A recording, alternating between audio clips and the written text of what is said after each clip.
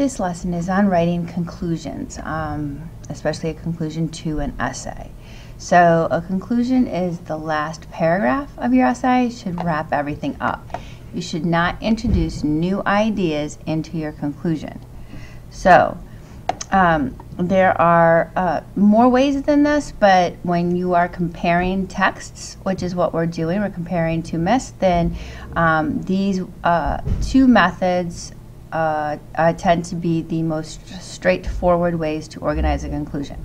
So you can focus on the similarities between the different stories that you've read, or you can focus on the differences with relation to the lesson and how the lesson was presented to the reader. So you can start by stating how the text and the lessons are similar if you're going to focus on similarities. What are the common elements in the themes, point of view, or characters? So this is just in general because you don't know what your future questions could be on, right? This one is on the lessons and characters, but whatever it is that you're focused on, you want to focus on how the two stories were similar. And then specifically talk about how the authors maybe use similar techniques. So did they use foreshadowing, drama, humor, character changes? Obviously they did in this one, or consequences to the character, right? And then write a clincher. So if we look at the example, okay, this first one is similarities. You want to start by mentioning both the myths again, and that you're going to focus on the similarities. So both title of the myth and title of the myth have similar lessons, okay? And then this would be an example. So you're going to talk about how they were similar. In both myths, the characters are given instructions.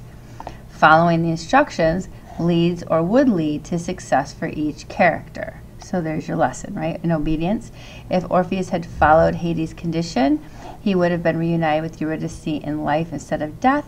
If Icarus had followed directions, he would have escaped and lived a life free from King Minos' anger.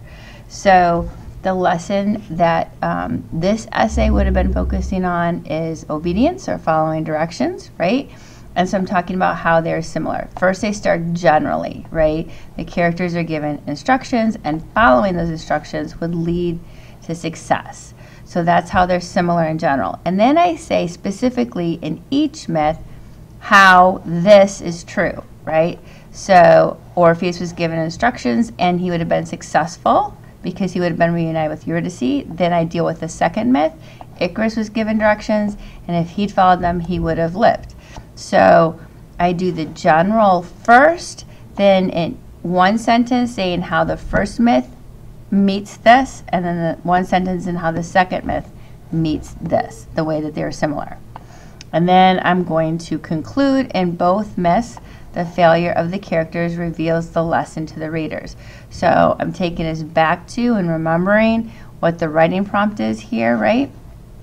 And how the lesson was revealed to the leaders. So it was the failure of the characters, and that's how they were similar, right? So I'm clarifying here my concluding statement.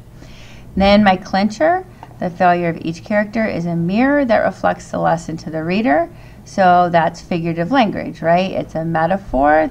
The failure is a mirror, right? That reflects. So that's using a figurative language clincher. The other way you can write your conclusion is to focus on the differences, right? If you're going to focus on the differences, you want to start off by saying how the authors developed the lessons differently. What different techniques did they use in the myth? So instead of focusing on similar, we're going to focus on different techniques, and then write your clincher.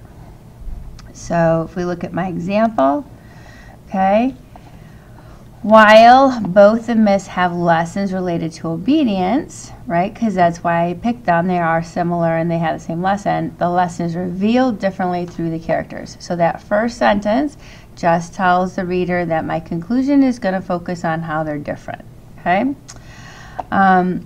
Then I'm going to talk about each myth in the labors of Hercules.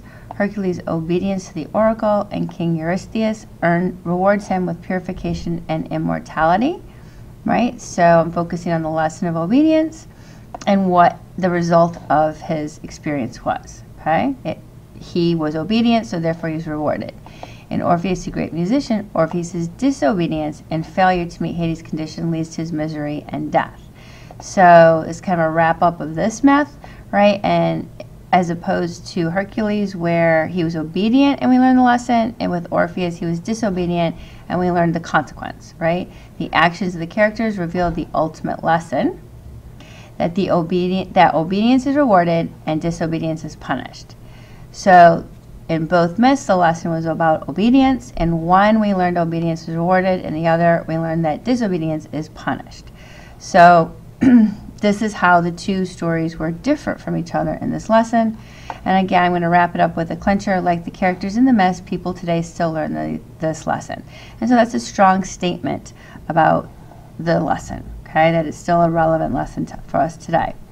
So if we go back, just again, there are 4 ways to do a clincher.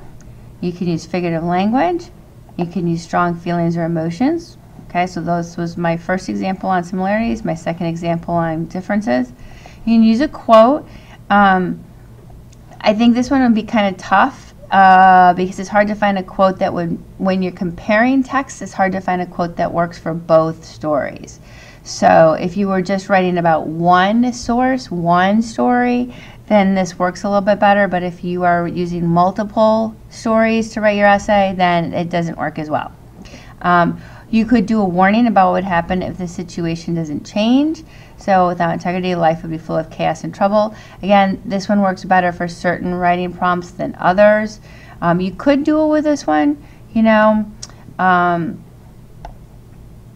if, you know, lessons are not learned, you know, there are, you know, tremendous consequences to pay or something like that. So you know, you could do it. Again, it's probably not as easy as these first two because it has to be general enough to work with both the myths that you chose. Okay, so these are the 4 ways to do a clincher. And if you have any questions specifically about this, please ask me. I'm happy to help you with that. Just remember, you should never ever end with a question.